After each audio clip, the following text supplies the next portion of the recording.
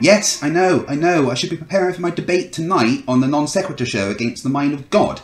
However, I had to do a video about this.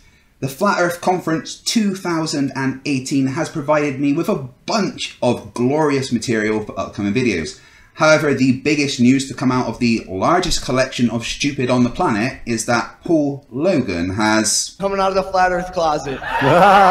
Let's take a look at what he said. Okay, so first things first, I can't see any of you. It's incredibly bright up here. You can't see any of the audience. Well, if you're going to claim that you're a flat earther, one of the first things you should realize is that if you can't see it with your own eyes, it doesn't exist. But thank you all for having me. The first day was absolutely incredible. And I do want to give a special shout out to my friend Mike for being the catalyst to all this. Shout out, Mike.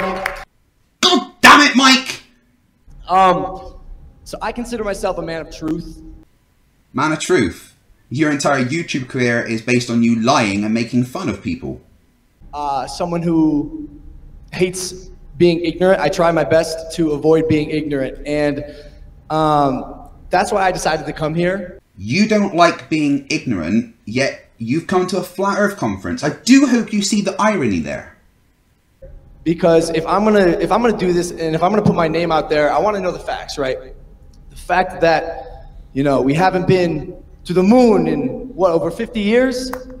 That's right, we've not sent men to the moon in over 50 years. But why would we need to? We can only send people to look at the same rocks so many times, and why spend billions of dollars to send people there when we've got a bunch of satellites and stuff orbiting it that can show us what we need to know? That doesn't mean that NASA aren't in the process of creating new technology, along with Elon Musk and Jeff Bezos, and probably more. Give us a few years, we'll be going back. The fact that the moon emits its own light. No, the moon does not emit its own light. What you're referring to is called radiated cooling. Look it up, or better yet, wait for one of my future videos of explaining stuff to flirfs. Some of their best scientists can't explain gravity. Neil deGrasse Tyson, Bill Nye.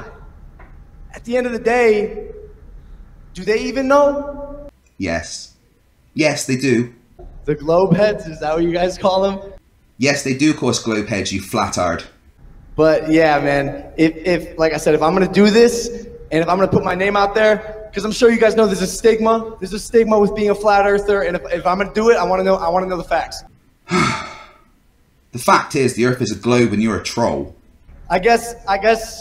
Yes, you do guess, and every other flat earther. I'm not ashamed to say, my name is Logan Paul, and I think I'm coming out of the flat Earth closet.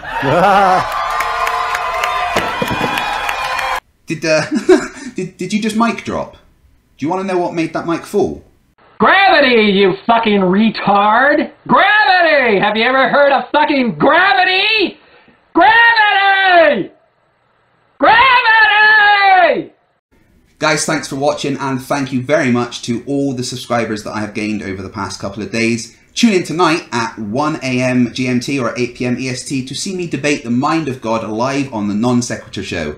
Thanks, and remember, stupidity is not a right. Fight the flat earth.